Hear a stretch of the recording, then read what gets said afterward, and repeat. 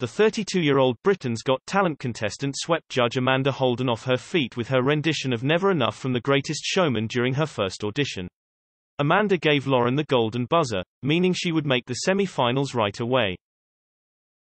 However, since her victorious first appearance on the show, fans have become skeptical after it emerged Loren had appeared on The Voice, with many labeling the show a fix. Giving his feedback following her performance on Thursday's show, Simon Cowell defended Loren's appearance and insisted Britain's Got Talent gives people a second chance. Following her act on Thursday's live show, Simon addressed the criticism the singer has faced in his feedback. "It's both a blessing and a curse when you're known for singing one of the biggest songs of all time," he commented.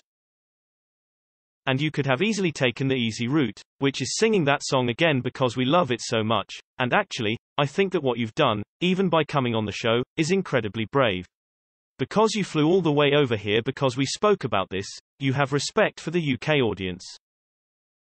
The 62-year-old added, "You told everyone your story, and then tonight, I'm frustrated because that wasn't long enough.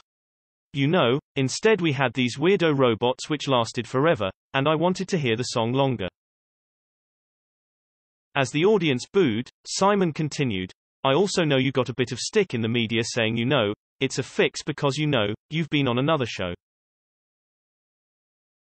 Well, that's the whole point of shows like this is they can give people a second chance.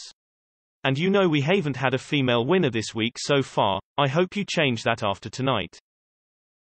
Comedian judge David Walliams added, "Yeah, everyone has been talking about your audition. I was actually really starstruck meeting you, oh my goodness me, it's really her." He went on to say Loren could be the winner of the series.